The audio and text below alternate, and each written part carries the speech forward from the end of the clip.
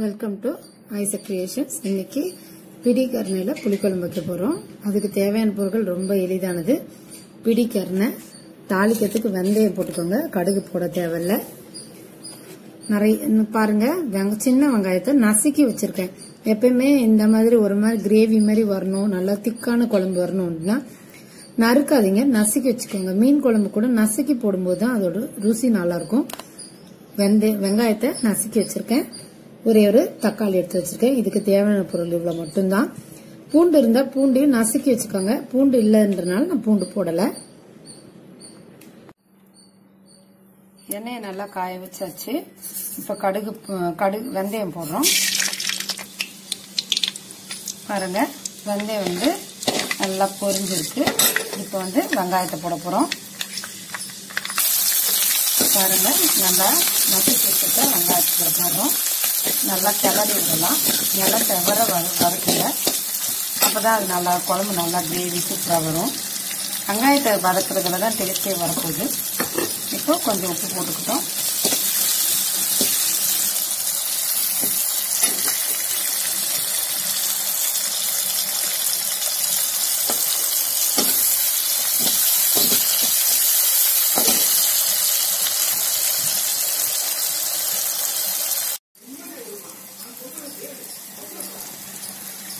பாருங்க, நல்லா வெங்காயம் செவந்துருச்சு. வெங்காயம் நல்லா செவந்துருச்சு. இப்போ தக்காளி போடலாம்.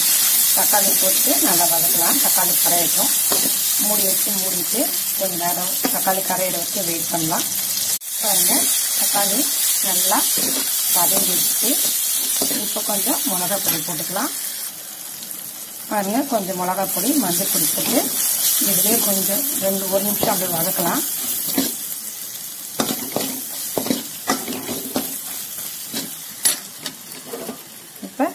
கரைச்சி வச்ச புளிய இதுல ஊற்றலாம். சும்மா ஒரு நெல்லிக்காய் போட்டீங்கன்னா ரொம்ப கம்மியான குழம்புதான்றதுனால ரொம்ப கம்மியாவே வச்சா போதும்.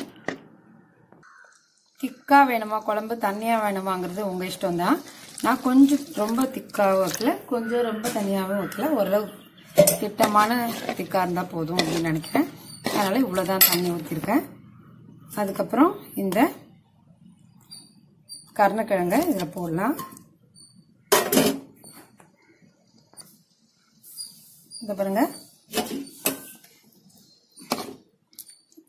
கரெக்டா இருக்கு. கருணைக்கிழங்கு வேக வச்ச கருணைக்கிழங்கு தான் அப்படின்னாலும் போட்டாச்சு. இது கூட ஒரு 10 நிமிஷம் மிளகாத்தூள் வாசனை போகணும். ரெண்டாவது கருணைக்கிழங்குல இந்த புளிக்காய்ச்சல் போய் சேரணும். ஒரு சிம்ல வச்சு ஒரு 10 நிமிஷம் நல்லா கொதிக்க விடலாம். அதுல கமகமன்ற புளிக்குழம்பு ரெடி ஆயிடுச்சு.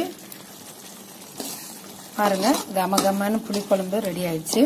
இங்க பாருங்க, ரொம்ப திக்கா தான் இருக்கு. ரொம்ப தண்ணியா இருந்தது அப்படின்னு நீங்க நினைச்சீங்கன்னா அது மேல கொஞ்சம் வெந்தய பொடி தூவினீங்கன்னா 1 மினிட்லயே அது திக்காயிடும். இத சின்ன டப்பால மாத்திட்டு காமிக்கிறேன். சுவையான கருணைக்கிழங்கு புளிக்குழம்பு ரெடி ஆயிடுச்சு. இத சூடான சாதத்தோட சேர்ந்து கொஞ்சம் நல்லெண்ணெய் ஊற்றி சாப்பிடும்போது ரொம்ப அருமையா இருக்கும். சூடான சாதத்தோட கருணைக்கிழங்கு புளிக்குழம்பு வச்சு சாப்பிடும்போது ரொம்ப அருமையா இருக்கும். தொட்டுக்க கூட தேவையில்லை. இந்த வீடியோ பிடிச்சிருந்தா லைக் பண்ணுங்க, ஷேர் பண்ணுங்க, சப்ஸ்கிரைப் பண்ணுங்க. நன்றி, வணக்கம்.